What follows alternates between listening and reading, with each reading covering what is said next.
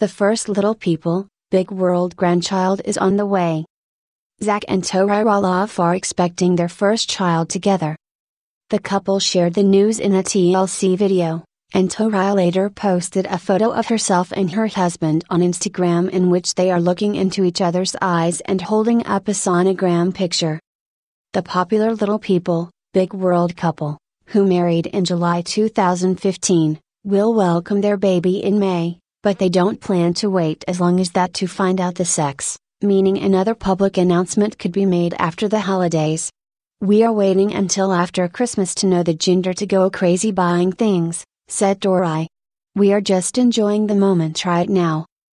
Zach gave an insight into how the couple's parenting roles will differ. "I'll be a fun, hands-on dad, but also the disciplinarian," he said, adding that Tori will be a loving mother hen.